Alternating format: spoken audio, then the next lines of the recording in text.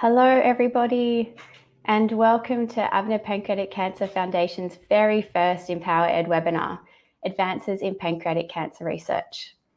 My name's Sophia Casbolt, and I'm the Programs Manager at Avner Foundation, and thank you so much for joining us today.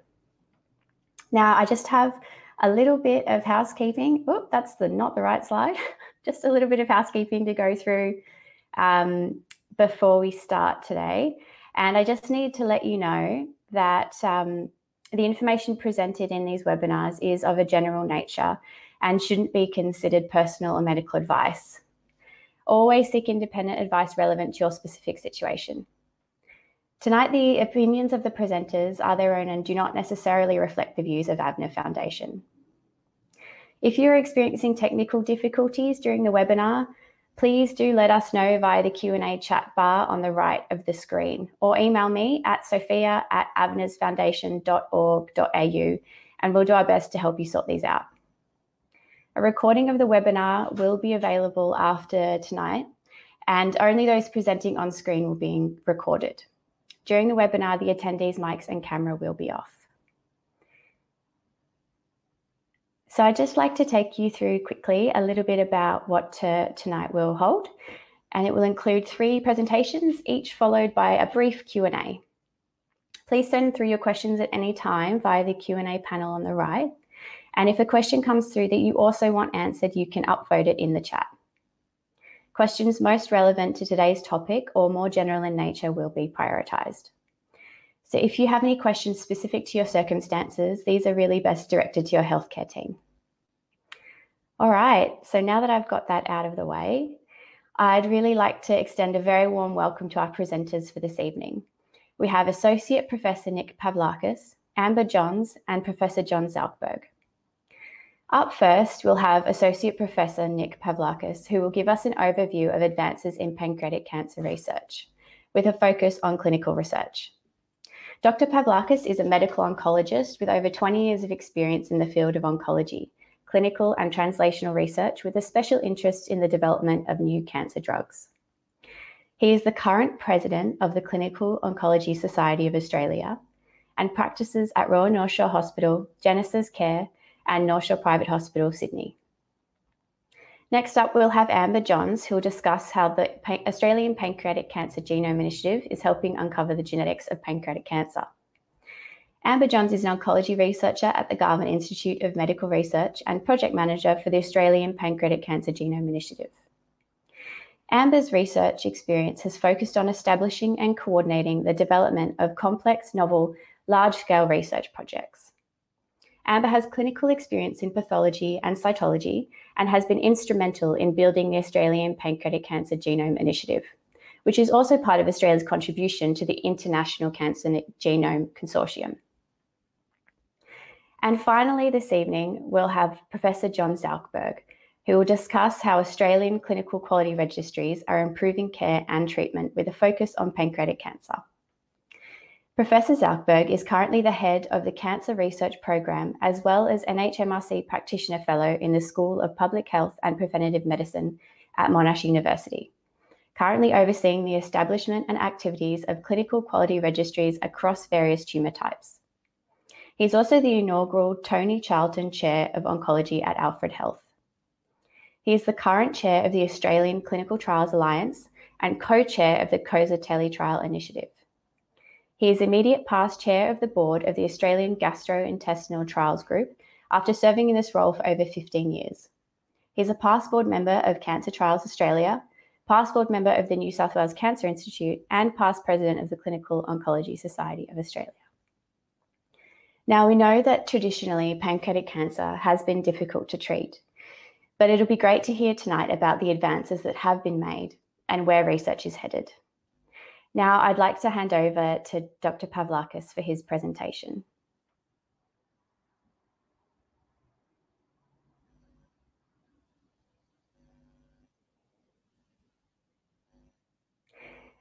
And Dr. Pavlakis, if you just want to turn on your webcam and mic, we can see you present.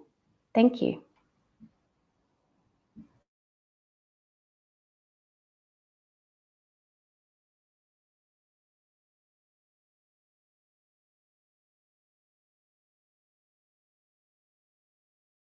to present, I guess, an overview of where we're heading with research, how we've come to where we are and where we're going to next. And I would like to say in my disclosures that I was previously on the scientific review board for the AVNA grants as well. So pancreas cancer, as we know, affects nearly 4,000 patients a year in Australia, of which a significant proportion, unfortunately, die of the disease. And our 5-year mortality is just under 11%, figures that will no doubt all agree are not good enough. And that figure was less than 10%. So we've made a 1% gain in the last 2 decades.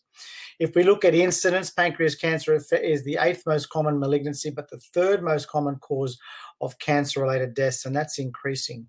If you look on the left, on the bottom, you'll see a slowly rising incidence rate over the last 20 years.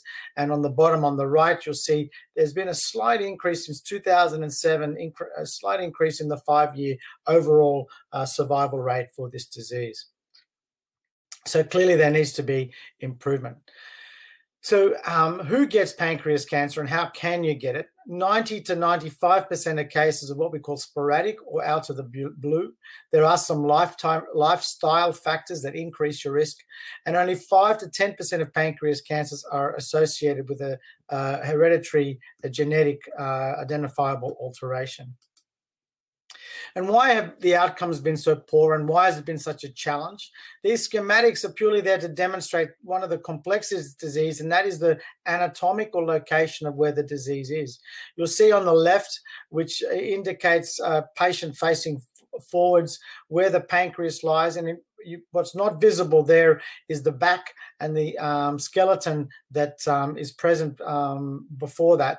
And on the right-hand side is a cross-section taken horizontally across the patient, which shows you the pancreas colored in orange, and it's a deep organ interrelated to the liver, blood vessels, and sitting between the liver in the middle of the abdominal region before the back and spinal processes. And if we look at the slide on the left here, when you look in even closer detail, you see how more complex the interrelationship is of the pancreas with its adjacent structures. And the 2 things I'd like to highlight there are the superior mesenteric vein and artery, which go right in between the pancreas, wrapping itself around there. And they are important structures when it comes to determining if a pancreas cancer can be removed surgically, because it needs to be separated from those structures. And on the right is a view under the microscope showing a dense tissue. That's the sort of lightly colored pink tissue that's there, which we call a desmoplastic reaction. That's thought to be one of the factors contributing to the failure of drugs to get into and penetrate into the pancreas for adequate action. That's only one of the mechanisms of resistance. So we're going to talk about research today, and I want to talk to you about broad categories of research. I'll talk about discovery research, where we're seeking for that eureka moment, that hallelujah effect of fantastic and big impact, and then the small incremental gains that come from structured research, where you build on what you've learned from before. And that includes laboratory-based research, and you'll hear from Amber Johns about the leading research that's being undertaken at APCI, and where we try to understand the biology of the disease, trying to identify new drug targets and understand why treatments may or may not be working. And in the clinic and in the translational laboratory, we're evaluating the new therapies. We're doing that through clinical trials. I'll talk to you a little bit about those. And we're identifying prognostic and predictive markers that may help direct us to develop the best therapy for a particular patient. I want to also briefly introduce the theme of outcomes research. This will be touched on by Professor Zalcberg. This also includes research evaluating the success and failures in real-world data and registries and in institutional databases, and allows you to look at what you've done and what's worked and what hasn't worked. It allows you to improve on existing therapies within your own population, and also identify areas of improvement within systems and broad categories of healthcare. So in terms of clinical trials, we have phase 1 to 4 clinical trials. A phase 1 trial takes a drug from the laboratory, trying to determine what's the right dose for the patient. A phase 2 trial will take that recommended dose in a particular population, and we'll talk about pancreas cancer here, and we'll identify a group of pancreas patients who may or may not have had previous treatment and see if the drug has some activity relative to what other drugs have done similarly in the past. And then in phase 3, you're testing that drug that you think is promising against a standard of care, either on its own or in combination, to try to develop or improve upon what is our existing standard of care. And that's what then will change our practice. Phase 4 trials basically is when the trial has been registered, and we're now looking at learning more about the data in broader populations or in other unique populations. So have we made an impact in this disease through our research? I'd say the simple answer is yes, but it's been in small incremental steps. And that has involved largely all facets of care. For surgery, our steps have been in reduction in mortality and morbidity from the operations. And that has largely been around expertise in surgery and in the specialized centers and the after-surgical care that is required to get people through these operations. We talk about multidisciplinary teams briefly. There's been improvements in chemotherapy, but I'll show you. And in patients who have cancer that can be surgically removed, we know that the addition of chemo as a package improves the likelihood of survival without recurrence, with 3 times as many people alive and well who've undergone chemo and surgery as opposed to surgery alone. I want you to look at the little drawing on the right. I've actually clicked it already, but I want you to have a look.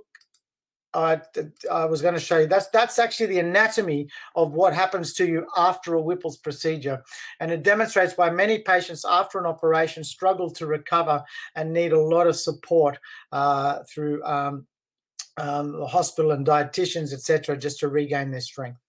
So let's talk about one eureka moment of the past. And this might seem quite a minor one today, but it was a landmark moment in pancreatic cancer research back in the 1990s.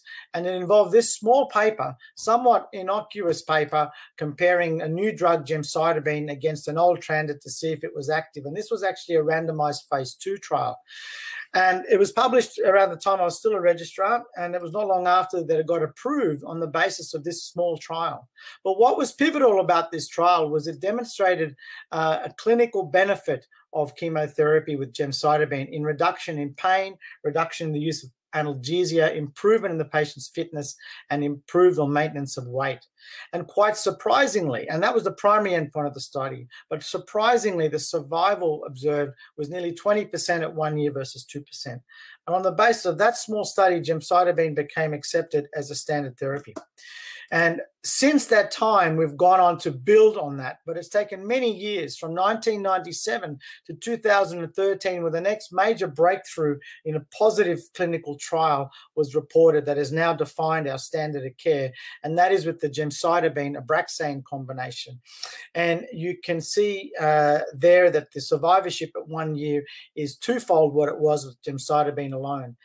Another gain was with the combination FOLFIRINOX, which was 48% 1 year survival compared to before. But there were many trials in between that period, some of which were statistically positive but never made it to change practice. And what that means is they obviously had a benefit in certain subgroups of patients, but not enough to have an overall population effect to make the positive significantly positive to justify therapy. So what that tells us is that really what we need to do is identify what the best treatment is for a particular patient in order to get the best outcome for that patient. That brings us to the concept of personalized therapy. And this schematic identifies that. If you look at all the patients in the blue box, and that is your population, that if you're using a trial design, everyone gets the same treatment. But yet we know within that population, there are some people, the yellow, who just won't respond to the treatment. There are those patients with red, for example, who may respond, but who get quite a lot of toxicity. So you want to separate those out. And then there's those in the blue who are probably going to gain the best with the best balance of efficacy and toxicity. So how do we pick those patients in amongst the population?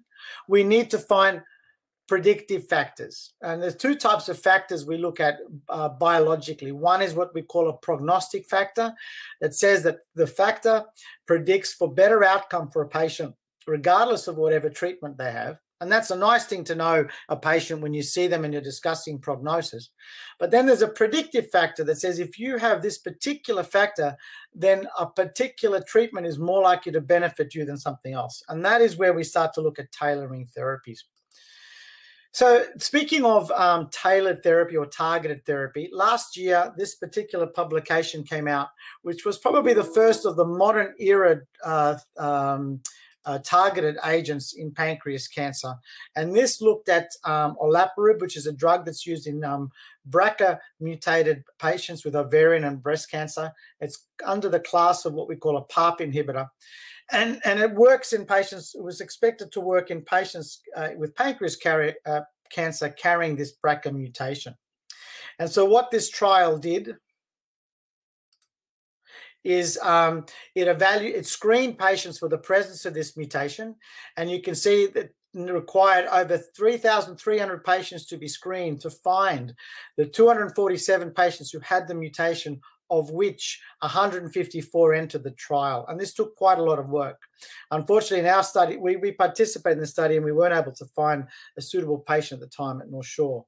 And it took patients who had previous chemotherapy involving a platinum agent, and they gave them the oral drug olaparib or a placebo to see if we could suppress the recurrence or progression of the cancer. And at 24 months, 22% of the patients who had the treatment still had no evidence of progression of their disease, as opposed to the placebo, which was quite a landmark finding and a significant step forward for that small subgroup of patients who have this disease. Whilst I've talked about all the changes I've talked about so far is in people with advanced or metastatic disease, but most of these improvements have also been carried forward into early pancreas cancer. And we know chemotherapy improves survival in the early setting with the addition of chemotherapy. And if you go down the line on the left-hand side, you'll see that more chemotherapy seems to be better as you go down, but more chemotherapy carries more toxicity. So it's not suitable for all patients. So what we've discovered is that giving the treatment before surgery, so-called neoadjuvant therapy, allows us to treat more patients and hopefully offer them the benefit that chemotherapy can afford when they're not able to tolerate it post-operatively.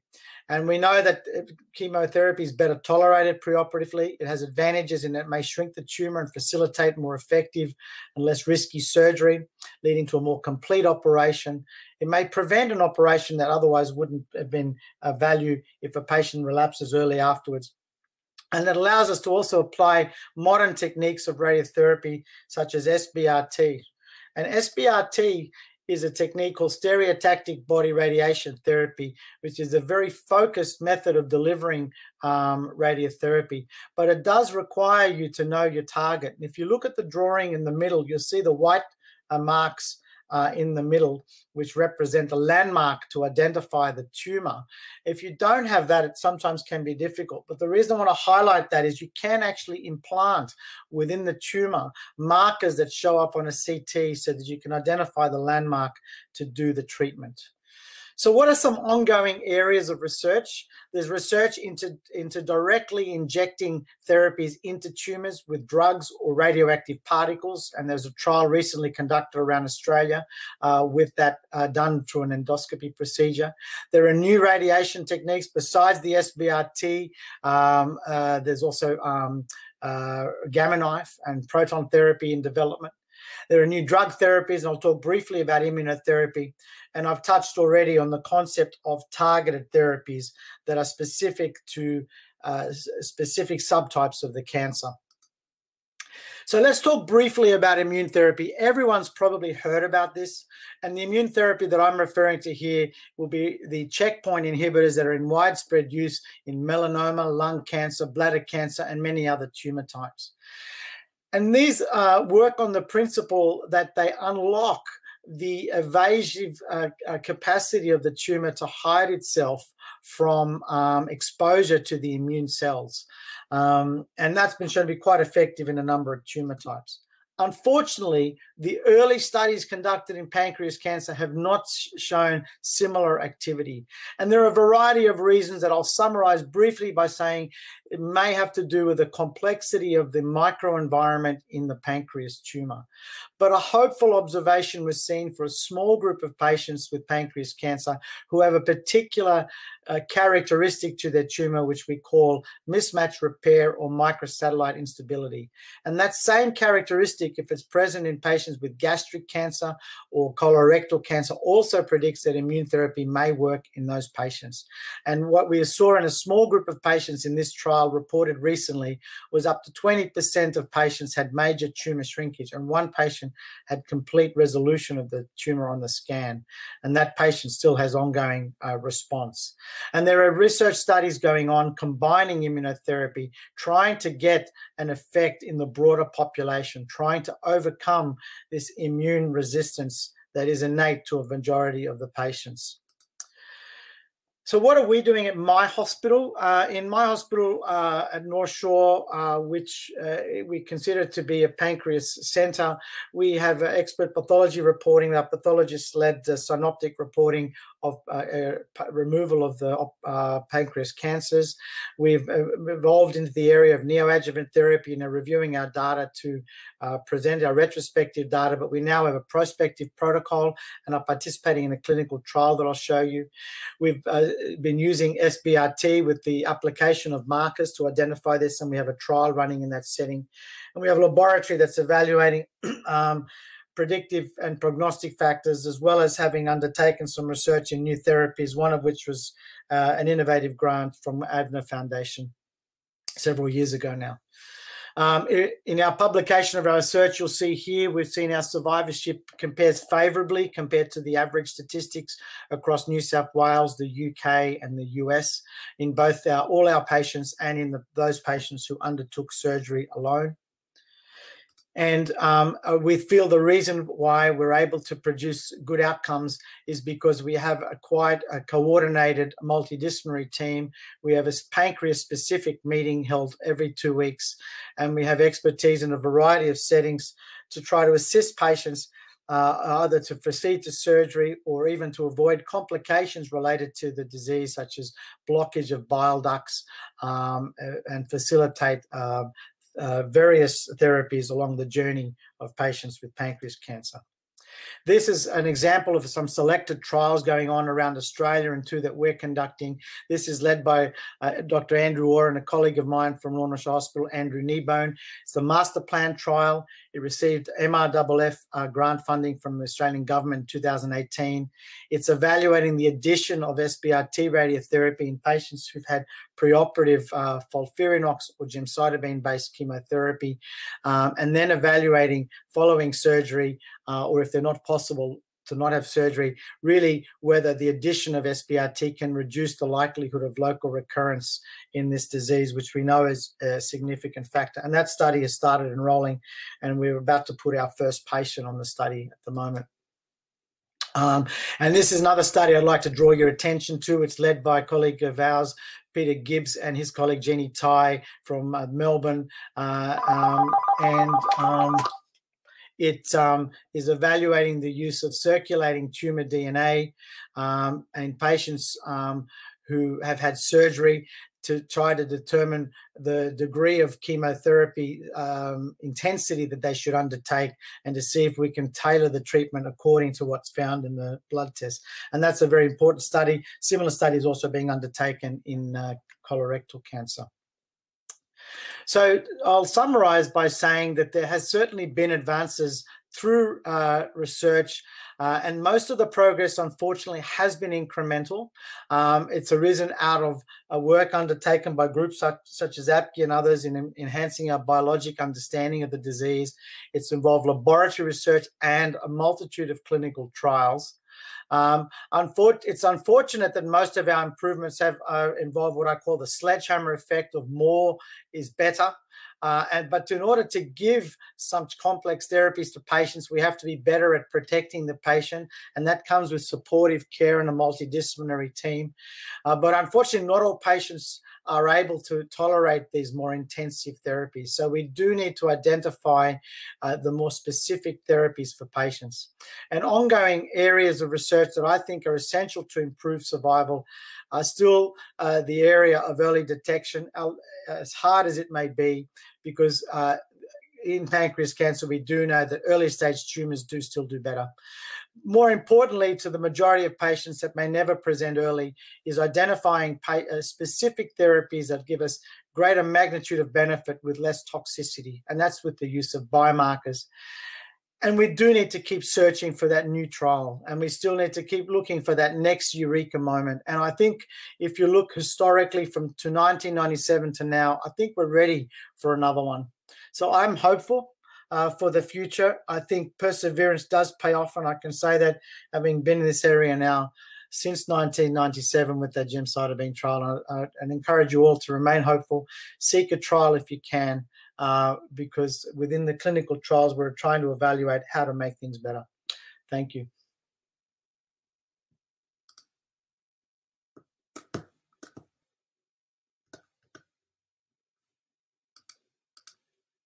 So there are some questions that have been posed, and I'm happy to answer those briefly before we move on. Question is from Charlene Gates. Do all patients currently have access to targeted therapy? The answer to that is no. Targeted therapy requires you to have a target and be able to identify it. And there's still a lot of work to be done in pancreas cancer, because one of the commonest genetic findings is to a mutation that doesn't lend itself yet to targeted therapy. But with ongoing research, I think we'll see a breakthrough, and I think we just got to keep persevering. The other question is in regards to whether if chemotherapy, if a cancer comes back, what can be done second round. Now, there are trials that have demonstrated the benefit in the second line setting, and there are standards of care available in Australia, the FOLFOX chemotherapy and the liposomal irinotecan chemotherapy. But a lot of clinical trials are being conducted in that space, so I think it is important to look to see if there's a trial evaluating some of these new therapies that are looking very promising. Another question is around, are there any statistics for gemcitabine or Abraxane returning to being effective after initial successful therapy? Rechallenge is difficult. Abraxane has a limiting side effect of neuropathy, and sometimes you might stop the Abraxane because you've reached that point, only to leave a patient on gemcitabine and find that the cancer starts to appear again. You like to re-challenge with the Abraxane, but that's only feasible if the neuropathy has resolved. So it's complicated. I think it's important that to allow yourself to have the benefit of extra therapy, your patient's got to remain fit and well and as active as can be. I think mobility is important. But it's a difficult disease that has an overwhelming malaise and effect on patients, and so I think you can only do what you can do in some patients. I think it's important to take a family history in patients to determine if they could be carrying one of these mutations that may lend themselves to targeted therapy, and that testing is available for BRCA for the possibility of access to drugs such as olaparib. I might stop there because I think there's a lot of talks to go through with the rest of my colleagues. If there are no other questions, then. Dr. Pavlakis, we really appreciate that. There was just one question I wanted to add, if that's all right, and that's how do people best access clinical trials?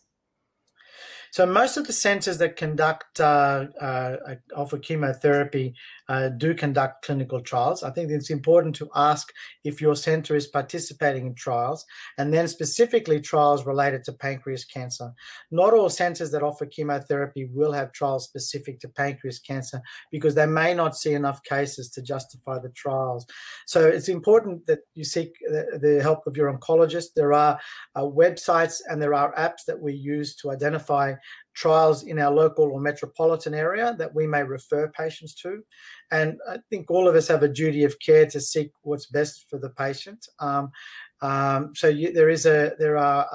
Australasian Gastrointestinal Trials Group, I presented 2 trials of theirs, and that website shows you which sites are conducting that trial. And there are, as I said, apps that actually can identify centres that are conducting clinical trials in pancreas research. Fantastic. Thank you so much. And thank you so much for your presentation. I know you have to run off to your MDT soon as well, but we really appreciate you being here tonight. Thank you. You're very welcome. Thank you. All right. And now I'm going to hand over to Amber Johns to talk about the Australian Pancreatic Cancer Genome Initiative. Hi, everybody. Can everybody hear me? Yes. Yes, we can hear you. Thank you. Great. I'm just going to share my slides from here, so bear with me while I boot them up. Okay. Are we all good to go? We have a home screen? Yes? Okay. Thanks, everybody, for being here tonight. It's great for you all to get together to hear a little bit about pancreatic cancer research. And I'm going to talk to you now about the genomics of pancreatic cancer. So I've already had a little introduction. So our story at the APGI is really about the connection between cancer and DNA. And cancer is really a disease of the DNA, because our DNA is the chemical carrying instructions that tell cells what to do. And then when those instructions have mistakes, cells may not function normally, including growing out of control to cause cancer. So basically, cancer is arising through the accumulation of this genetic damage. So these cancer-causing changes. Hello. Hi. Sorry, Amber. We just can't see your slides right now. It's it hasn't loaded. Oh. Okay. There we go. Yep. I'm sharing my screen. Yep, we can see them now. They're just coming up. Is that there now? Yep, I can see your whole screen now. So okay. I think it's just a few seconds behind. Oh, okay, no worries. Just let me know if I'm going too fast. Okay, so, and we've really seen a revolution in the era of genomics and the study of DNA in cancer, including some really massive, rapid technological advance. So we have this increased capacity with decreased cost, and what took years now really just takes days. And you can see in a little GIF there, a robotic arm that's moving samples onto a genome sequencer. And this is really how many labs around the world are operating now. So the problem, and Nick has already alluded to this in his talk earlier about the problem in cancer. And this is not explicit to pancreatic cancer. This is really many cancers in general. And the problem that we know each cancer is different, but we treat them largely the same. And a major challenge is that we don't have the information to know ahead of time which treatments will work and which won't. And it really means that we're either over-treating or under-treating cancers, or we have very few meaningful treatments at all, which is often, unfortunately, the case in pancreatic cancer. But also, we'll never find the answers if we don't ask the right questions. And this is something that the APGI was formed to work to address. And in 2009, the APGI came together as really a new way of working. It was following a new idea around the idea of team science and getting a large group of people to work together towards a common goal, when the goal was really something bigger than their own individual research project. And the APGI has now evolved into a global research enterprise, really. We have over 100 members consisting of scientists, clinicians, allied health professionals involved in pancreatic cancer research and care. And the idea initially was to look at the underlying biology of pancreatic cancer, and we knew we needed a large team of people to do this. And we wanted to apply these new genome sequencing technologies to pancreatic cancer. We wanted to identify all the changes in order to better understand the different forms of cancer and to find new ways to control them. We also wanted to make the data freely available to the research community for ongoing work. And this is something that's really important about the way research is being done nowadays. And this was all done in a coordinated effort in collaboration with other countries. And this has already been mentioned in the introduction, that this was done as part of a massive global effort called the International Cancer Genome Consortium, which is still going, and it's into its next phase of work. And it was a coordination of over 75 projects that came together under harmonised conditions to share methods and data in order to understand the underlying genetics of many cancers around the world. And Australia was lucky to have pancreatic cancer chosen as its cancer that was initially studied, and we followed that up by looking at pancreatic neuroendocrine tumours and ovarian cancer. So where did we get up to with the APGI? We have amassed a lot of data. We accumulated data on over 466 patients across Australia. We have made more than 3,000 data sets available to the research community with very minimal restrictions. And this is the link to the data portal that's made the data available.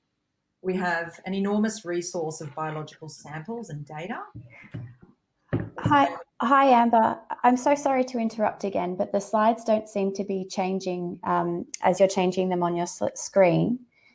Is it all right if I just switch over to the other slides for you? Would that be okay? Sure.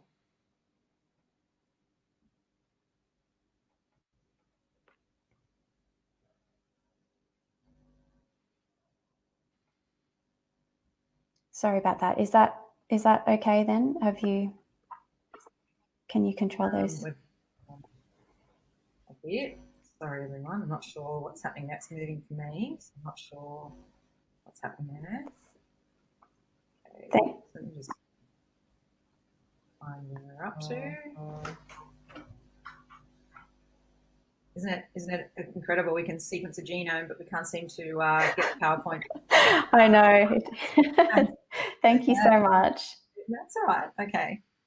So just going back to the milestones, lots of data, lots of samples, and this is material from many patients, hopefully some who are sitting on this webinar, local patients recruited through the hospitals in Australia who bravely and altruistically donated their material and their medical information to help us understand more about pancreatic cancer. So, and this is also a major legacy because we've laid the foundation for further research, and it's safe to say that this knowledge that the APGI is providing is underpinning a lot of the therapeutic development that's happening in the future. So let's walk through a little bit of the data. I'm going to take you back now to 2012. This was the first data set that was put out by the APGI. So this was our first set of 142 primary pancreatic cancers. And this was a big, I would like to call the mother of all puzzle building exercises, where we took all of these tumours and we analysed them deeply, and we made a big puzzle and we looked at all the different parts and assembled them to try and work out how these genetic faults were sitting. And we got more than we bargained for, because we found over 2,000 genetic mutations. Many we knew, and most we didn't know, including pathways, so a group of genes coming together to form a pathway. The biggest learning points were that many of these were unique to individual cancers, and that there were so many mutations, it was really difficult to know from this data set which were important. So we took this a step further in the next data set, and I apologise, my slides weren't working. This was a way for me to take you through the way we analysed some of this data, but I'll try and describe it as best I can. We looked in even more depth and used an even newer form of technology. So we looked at the whole genomes of these patients, and we also coupled that with clinical data. So the past medical history of patients, their treatment responses and their outcomes. And we found that tumours in a high proportion of these patients have what we called unstable regions sitting inside those genomes. And these unstable regions were really, could be used by existing classes of chemotherapy and made them vulnerable to these existing classes of chemotherapy. And this box, these are the chromosomes all around the outside. This is called a Circos plot. I'll link, hopefully these will be all linked up for you to look at this in more depth. And these are the faults at frequencies inside each of the regions of the chromosomes. So this was a really important finding because it almost told us that this was a way that we could use current treatments better. We were not discovering any new treatments, but it made us think about how we can use existing treatments better, which was really a major win for pancreas cancer. So this was the next data set, and probably the largest data set in pancreatic cancer to date. So this was also looking at the complete genetic makeup of tumours, the whole genomes, and as I mentioned, the most comprehensive picture yet of the genetics of pancreatic cancer. And we found that tumours could be grouped into 4 different subtypes, and these subtypes each had their own genetic makeup and distinct behaviour. And these, what we call genomic subtypes, potentially enrich for therapeutic vulnerability, so treatment targets, and these are undergoing further preclinical and clinical assessment as we speak.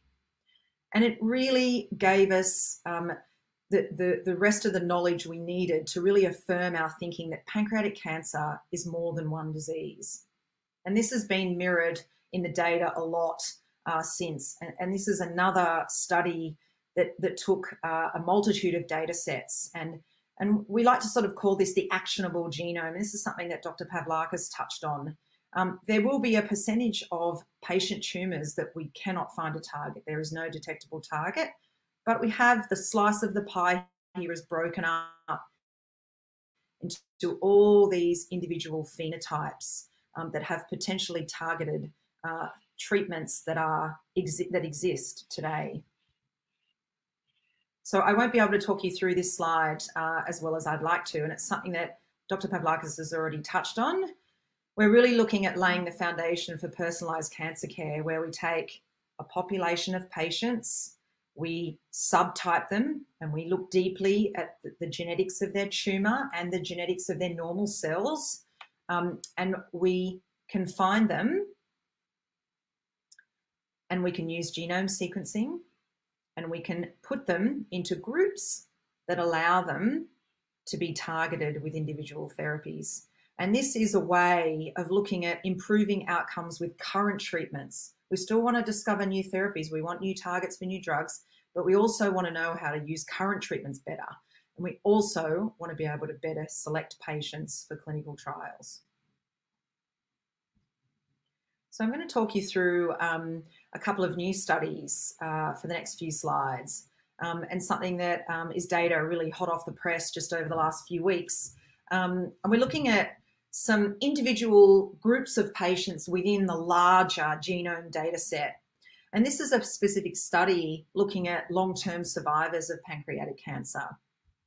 And this is the goal of investigating patients with over 5 years survival post-surgery.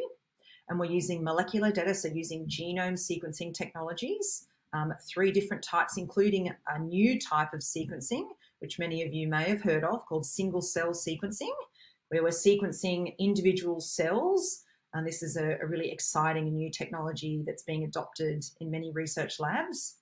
We're coupling that molecular data with detailed clinical data, and also looking at patients within the APGI that are still alive at this post-5-year mark, and also in collaboration with some colleagues in the USA.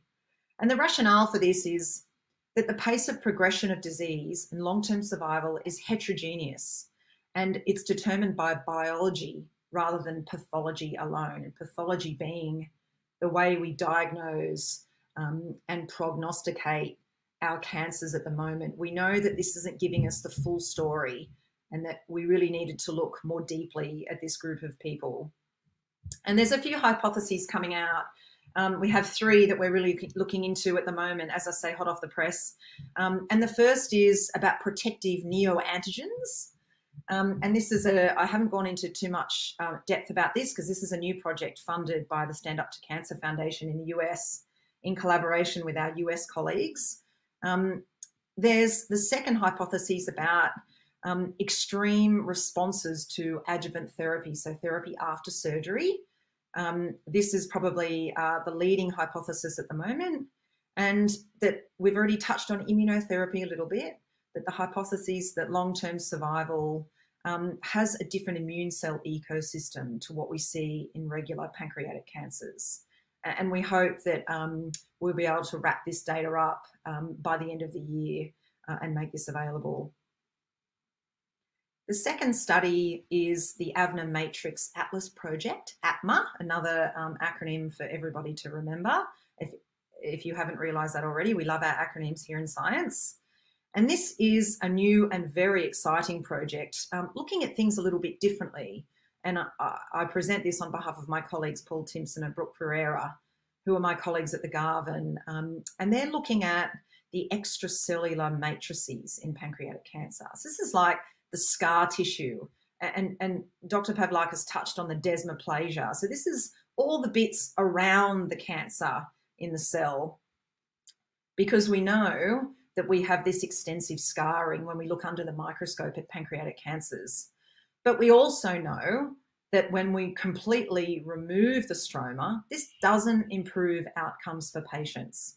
So there has to be something in between that's going on in this area. So the gap that this project is addressing is looking at how local, spatially distinct changes in this matrix tissue composition that's outside and around the tumour can influence the tumour development, progression, and eventual progression in pancreatic cancer.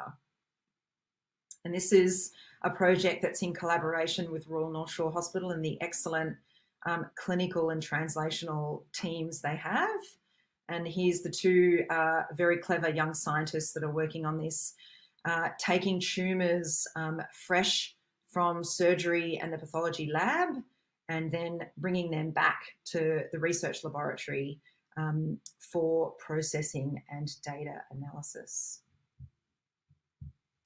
So I'll conclude there, and I only had 15 minutes to give you a quick overview, but hopefully I've given you some ideas about how the information generated by the EPGI is providing opportunity for discovery, but also development of new targets for cancer therapies.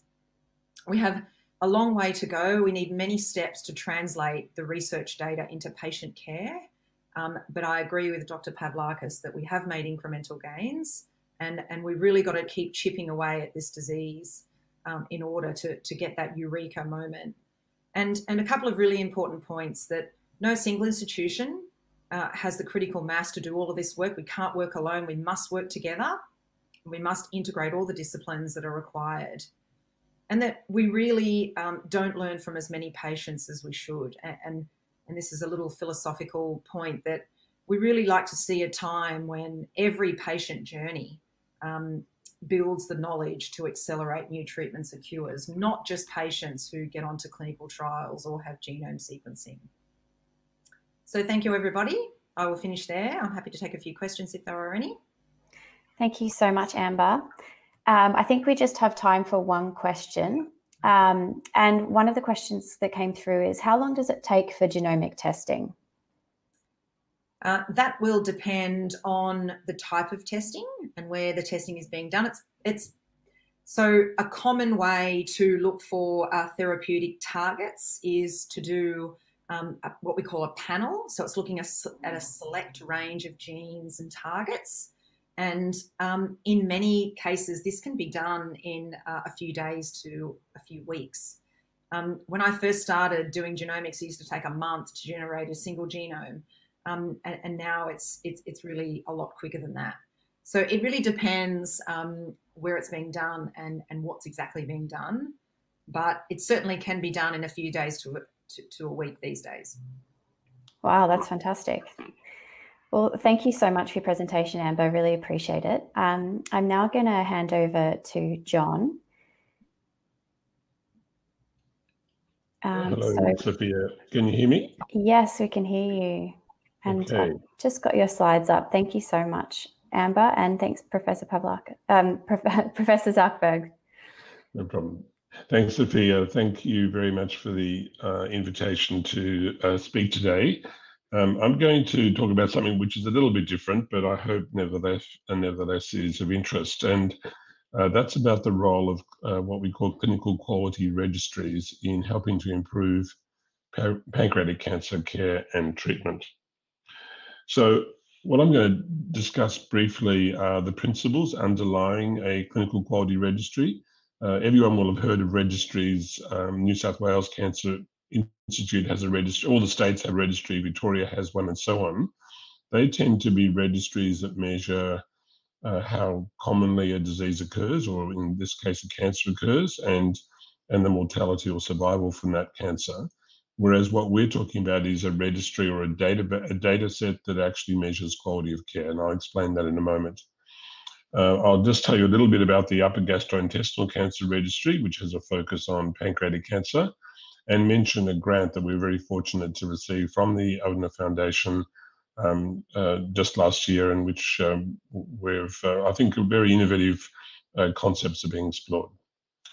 So the next slide. See if I can advance this.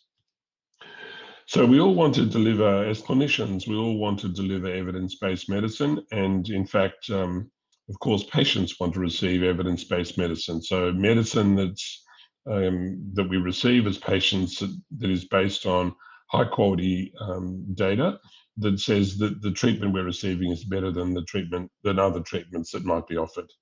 The problem, though, is that we don't always do it well for a variety of reasons, which I'll go through in a moment.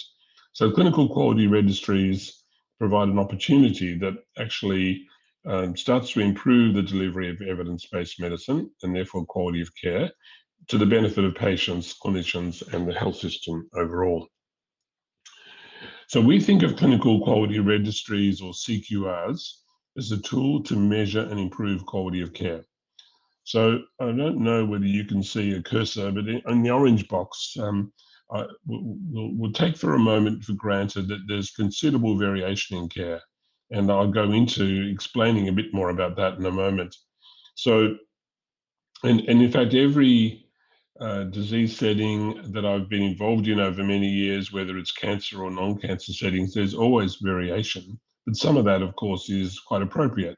We don't treat 20-year-old people like 100-year-old people when it comes to surgery, for example. So if we're going to understand about variation insofar as this determines the quality of care, then we need to measure it. If you don't measure quality, you don't know anything about what quality of care is being received. And then what we do is, having measured quality of care, we benchmark individual institutions, individual practices, even individual clinicians after risk adjustment. And that leads to improvements in quality. And I'll show you what I mean by that in a moment. So but it's a very important principle that we get our heads around, is that given that there is variation, we need to start to measure what quality of care has been delivered. And not assume it's high quality, not assume it's low quality, but simply measure the quality of care. And by measuring it, we can start to say, can we actually improve it? The important thing about a registry, though, and that's somewhat different from other types of data, is that there's very significant clinical engagement. And the beauty of a registry and the power of a registry is that it engages clinicians in wanting to understand the need for measurement and also driving improvements in their own quality of care. So the other thing that's really important, though, about a clinical quality registry is that it allows us an opportunity to ask a very important research question. And that research question, if there's variation in care, and we just take that as a given for a moment, how much of that variation is warranted or not? And as I mentioned, there may be plenty of examples where variation is very appropriate, and age differences in care, of course, are part of that. But so how much of it is warranted or unwarranted?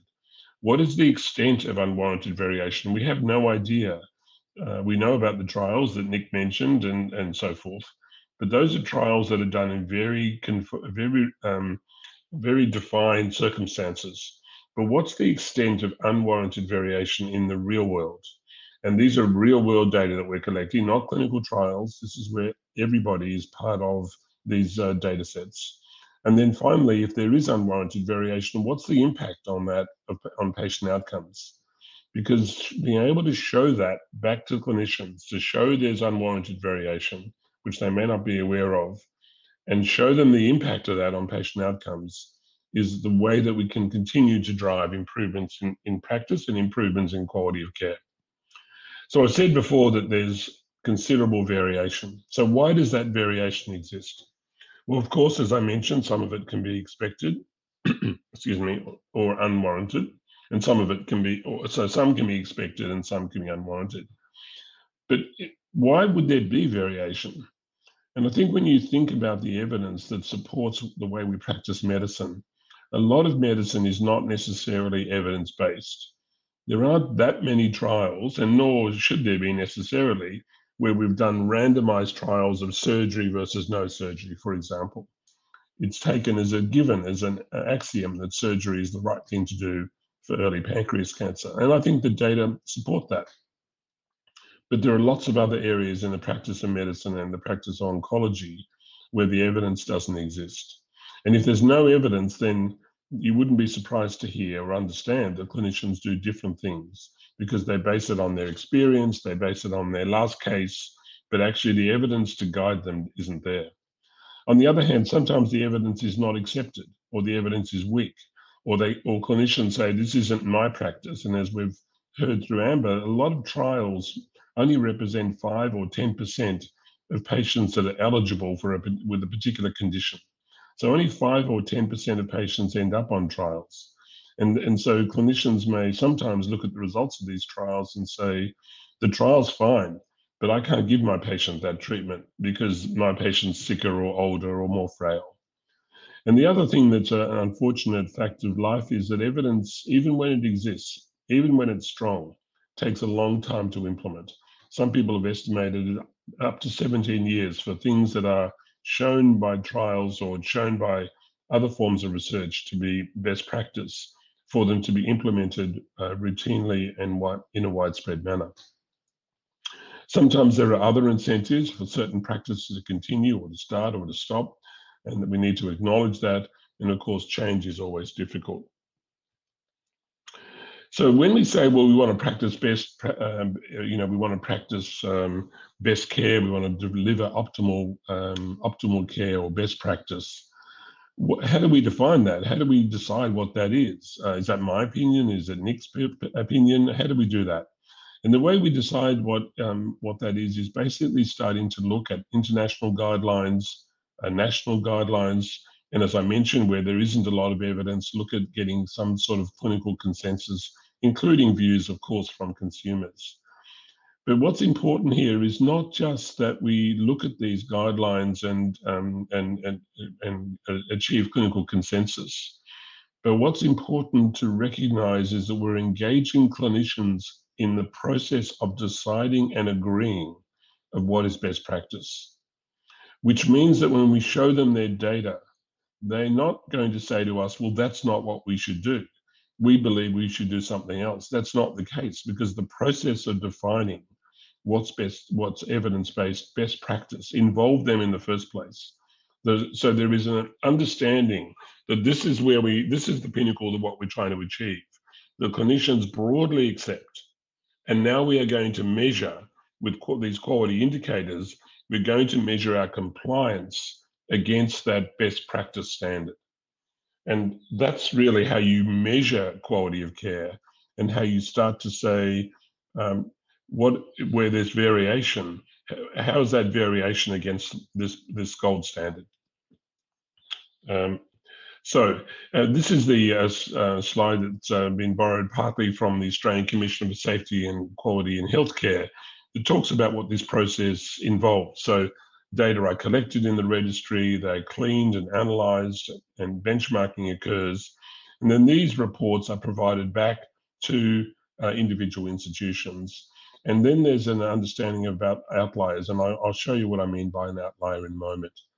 Many of the times when we do see unwarranted variation, I know I'm focused on the individual clinician, but actually mostly these are system level issues.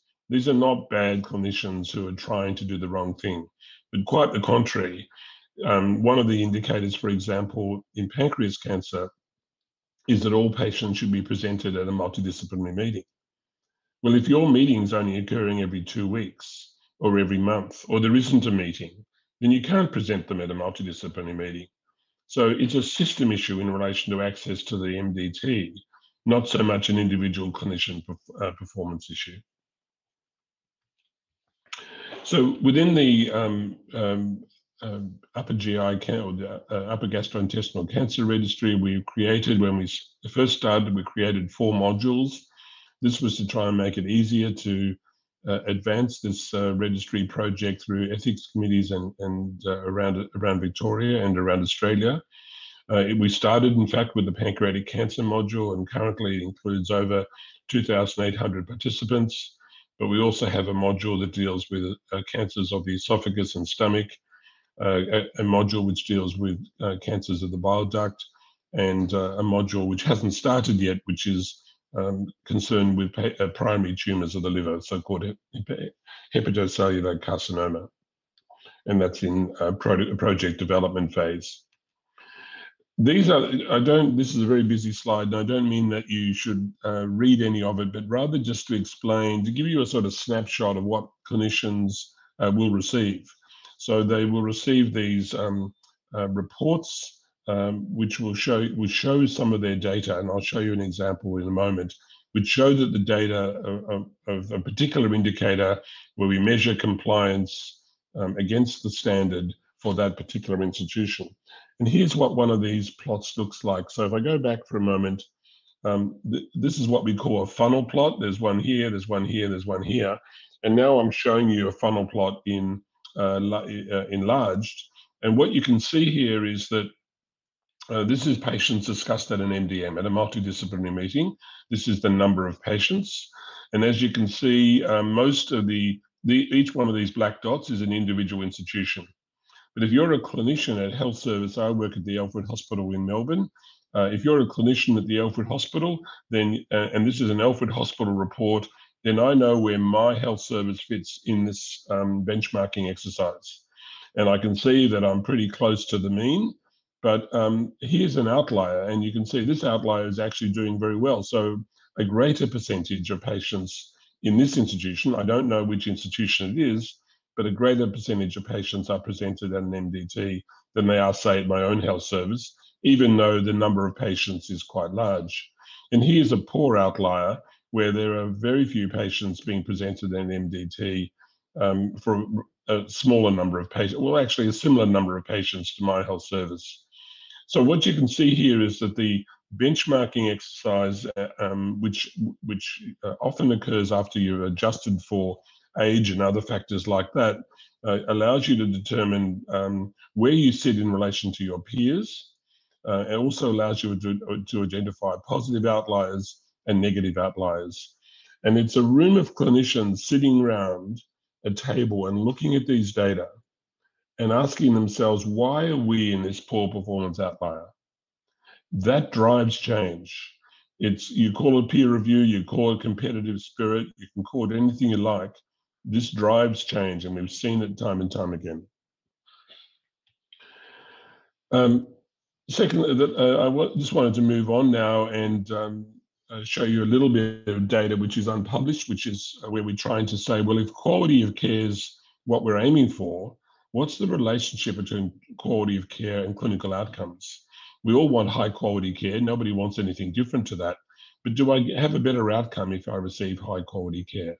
And we did this within a subgroup of patients within the pancreatic module of the upper GI cancer registry. And we looked at 1,154 patients, as you can see in this figure. And there were 6 quality indicators that actually correlated with outcomes for patients. Some of these showed high compliance and some of them showed low compliance. So for example, in patients who may be suitable for surgery, optimal practice or best practice is that they receive a specific, especially a special type of CT scan or MRI scan in order to assess their surgical, whether or not they're suitable for surgery. And we found, for example, in that case, that it only occurred in 68% of patients. And this actually correlates. So if you didn't have these scans, then outcomes were worse. Here's another one. So these are the low compliance ones that I'm focusing on for a moment. These are patients discussed at a multidisciplinary meeting. Only 65% of patients of the cohort we looked at were actually presented at a multidisciplinary meeting in order to plan care. So, obviously there is room for improvement here. On the other hand, when we look at the use of adjuvant chemotherapy or additional chemotherapy after surgery, or a reason documented for not taking treatment, there was a high compliance of 94%. This is just to give you a feel for the indicators that we collect, and the fact that we then started to ask the question, which of these indicators relates to outcome? And because they are obviously the ones that are more important to focus on in terms of improving quality of care. So these are the 6 indicators. I won't go through them all again, but they're listed here, and I'm sure the slides will be available. The other thing that the registries are a fantastic resource for is additional research. And again, I won't go through all of these in detail, but there are a number of research projects, including grants from National Health and Medical Research Council, the Victorian Cancer Agency, and so on, and including a cancer biobank, which means that we can actually not only look at samples in the way that Amber described, but we can also start to ask about the implication of certain genetic mutations in terms of outcome. So these are all the types of research projects that we have built off the pancreatic module. And I won't, as I say, I don't want to go through them in detail, but I just want to mention one in particular. And we were very fortunate to receive funding from the Avner Pancreatic Cancer Foundation to look at international practice when we're comparing assessment of surgical resection. And I used to go to meetings all over the world and often come back and have the sense that surgery in Europe in particular, and sometimes in the US, was much more aggressive than what we were seeing being done in Australia. And patients that we might think were not operable, not suitable for operations, were actually having surgery. And we do know that patients receiving surgery successfully will have a better outcome. And so this study was really designed to almost a multidisciplinary, an international MDT, where we would have surgeons from the US or from Europe and Australia looking at these images in an image bank or an image biobank, and actually start to compare their results and their assessments of whether or not patients were suitable for surgery. This study, these are the aims of the study. As I say, we're very pleased to have been funded by the Avner Foundation, and these are the aims that we went through. It's only a pilot study with only 100 patients, but to give us a feel for whether or not this is an important area of investigation to our knowledge, not one that's been done before. So we identified participants from the registry. We copied the CT image files across to the university in a free imaging platform software. We de-identify cases, of course, and then ultimately link it to the data we collect. At the moment, we've got the upload processes are in place, the survey instruments are designed, the platform's been developed. We're starting to recruit clinicians, and within the next month or so, we hope to start a pilot study at the Alfred. These are the sites that are involved in this study, so we're very excited to work with major sites around Australia, essentially around Victoria and New South Wales. Needless to say, COVID has had some impact on this, but we are moving along as quickly as we can. So this is my summary slide, just to say that a clinical quality registry, such as the Upper GI Cancer Registry, is an important means of measuring variation in quality of care and outcomes. The reporting of quality of care and benchmark reports to institutions engages clinicians and patients and health services in the measurement and improving of quality relevant to their own practice, and as a result can lead to improvements in care. The registry is a key asset for related research funding. Am I running out of time, Sophia? Or I've just got a few more points. So, oh, no, please continue. Okay, so the registry is a key asset for related research, including the investigation of the extent and impact of unwarranted variation. We can do registry-based clinical trials and, of course, other research that I've mentioned. And as mentioned, the AVNA Pancreatic Cancer Foundation Innovation Grants made it possible to study whether there are international differences in the approach to surgery in patients with pancreatic cancer. And finally, I'd like to conclude just by acknowledging the many participants and their families who have been involved in the registry. We've got lots of investigators at sites all over Victoria and New South Wales. We have a very fabulous team in running the registry from at Monash and in New South Wales as well. Of course, I'd like to also thank very much our funders, which include the Victorian Government, NHM, MRC, and of course the AVNA Pancreatic Cancer Foundation. Thank you very much for listening, and I'd certainly be happy to answer any questions, Sophia. Thank you so much. Really appreciate that. So I think we've got time maybe for one question. And one of them is, how can patients take this valuable information from the registry and sort of about quality care and really sort of help apply that to their own experiences? So at the moment, so it's a good question. At the moment, we're just starting to get to the point where we report data back to clinicians. However, within the next 6 to 12 months, for example, we'll start to produce public reports in the form usually of annual reports. At this point in time, there isn't public or transparent reporting of individual institutions, for example, but I do think that there are registries in lots of different tumor types, and I think that patients can ask their doctors, are they involved in the registries, which are essentially real-world data collections? Are there lessons to be learned? Are there things that that have been done at the institution to help, and so forth? So I think, like all these sorts of issues, the registries take a while to mature, and until that occurs, the patients will not easily be able to access the sort of information we're talking about, other than in the scientific literature, I mean. But we are providing resources to patients through some of the trials in the pancreatic module. We're doing a study of collecting symptoms from patients and collecting quality of life. So, you know, some of this relates to where patients are treated, but increasingly, particularly in New South Wales, but increasingly in Victoria, there are very skilled people involved in the management of patients with pancreatic cancer.